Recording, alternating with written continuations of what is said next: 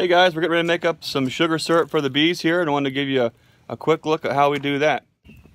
We're making about a 2-to-1 ratio right now, so it'll be 2 parts sugar, 1 part water. So we're just using a 5-gallon bucket for now because we only had about 20-ish pounds, 25 pounds of sugar left. So 2-to-1 ratio, 2 parts sugar, 1 part water. And what we're mixing in with our sugar and water is some essential oils for a feeding stimulant. Right now we're using Honey Be Healthy. It's really a great product, but it's pretty expensive. So after we use up this bottle, we're going to start making our own to put in there, which is all this really is spearmint and lemongrass oil with an emulsifier to keep the essential oil from separating inside that liquid. So for this 2-to-1 mix inside of a 5-gallon bucket, we're using about 6 ounces of Honey Be Healthy. So like I said, we're going to make our own to keep the costs down. But Jake, go ahead and cut the water on. We're just going to fill this bucket all the way up, let it sit for a little while, and then we're going to start mixing it up.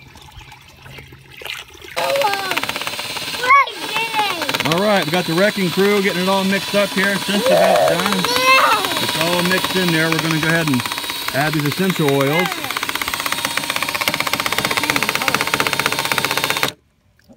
Keep mixing. Keep mixing.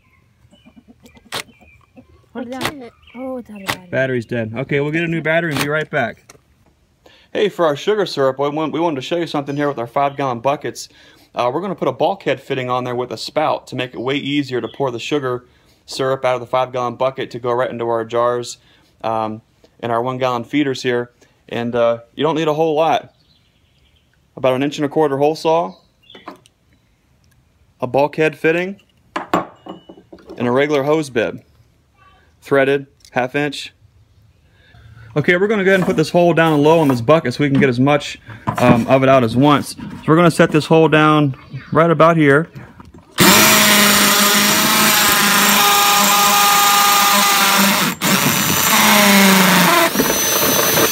Just like that.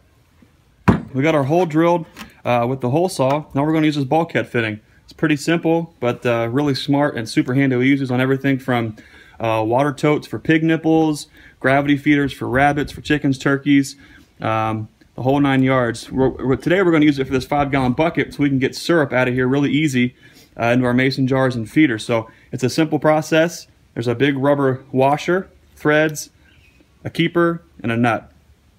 This is going to go through on the inside, through the hole, just like this.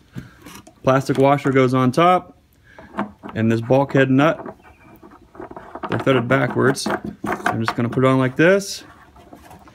Those 2 rubber washers are going to squeeze together on that plastic. I'm just going to go hand tight. And now we have a watertight seal all the way through. So from here into here. Now what's neat is you can take a regular hose bib, that's 1/2 inch threads, 1/2 inch pipe threads, and it'll thread right into here.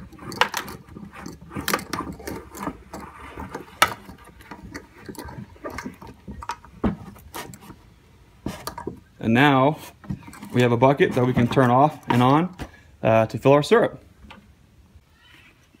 All right, so we have our sugar syrup with our essential oil inside the 5-gallon bucket. And what we like on these is these gamma lids. It snaps to the top of the bucket and has threads on the inside. And the lid makes it watertight and airtight. So when we're not using this, we can seal this rascal up and we don't have to worry about ants or anything getting inside of it. Sometimes when you go to turn this on, you want to take your threads back just a little bit so you get enough airflow. But when you attach a little hose or something like that, stick your jug on, and there you go. You can fill it up.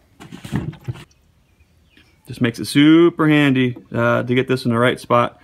Otherwise, you're usually going to use a funnel and a 5-gallon bucket, or you're going to mix them in smaller batches. It just becomes a little bit cumbersome. So this way, you can make all your syrup up for a week or 2, or depending on how big your bee yard is. I'd make sure if you do mix them up in a bulk like this, that you use them up within probably 3 to 4 weeks. Being that there is sugar and water, they can go to ferment just a little bit. So so that's how we do it. That's how we turn a 5-gallon bucket into a rig to get our syrup into our mason jars or 1-gallon holding containers. And I hope that helps you out. Thanks for watching.